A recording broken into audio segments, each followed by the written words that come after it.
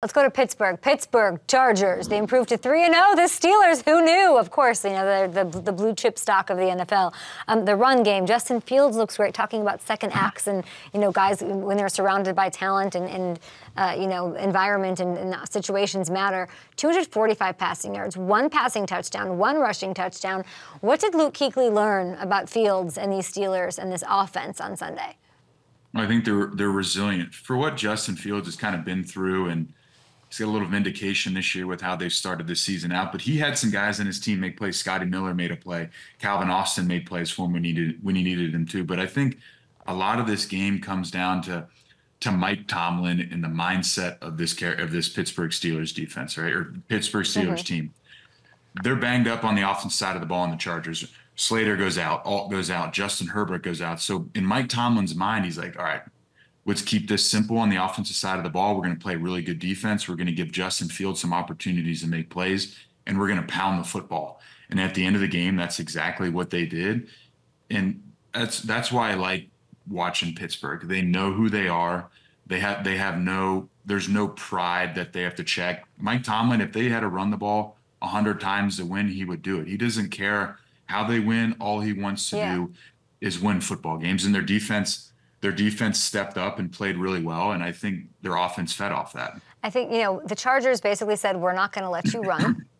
And guess what, Justin Fields, you're going to have to beat us with your arm. And guess what he did? And I thought that was the really impressive thing, walking away from that. You know, Chargers totally stacked the box, and he was successful. Tomlin said after the game that Justin Fields is doing, he used the word awesome. He's doing awesome. They're 3-0. Should Justin Fields be the starter for the rest of the way? Absolutely. I don't know how you take him out of the game right now. Obviously, you know, Russell Wilson's had a great career, but they're 3-0.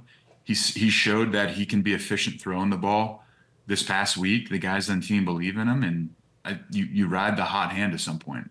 Yeah, seeing Justin Herbert in a boot, not fun.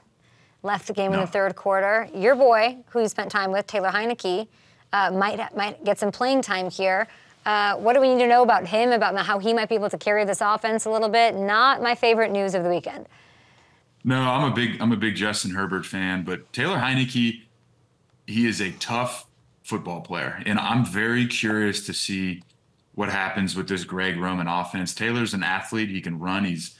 He can get out on the edges, and what we haven't seen from this offense a whole lot this year is the quarterback pool. Obviously, he did it in San Francisco with Colin Kaepernick, and then obviously the past couple of years with Lamar Jackson. If they struggle to throw the ball, and if they struggle just with traditional run game with Alt and Slater being out, do we see a little bit of this quarterback run game where he's reading the defensive end, pulling it, getting on the perimeter, and then really get back to playing, hey, am I going to run inside zone? Am I going to pound it? Boom, I can pull it on the perimeter. Do I have any play action off of that for some easy throws for Taylor? So I'm excited to see what they do moving forward. They've got a tough next couple games. They got the Chiefs coming this week, so they got their work cut out for him. But Taylor's a gamer. He's going to get out there and sling it around. The moments isn't going to be too big for him.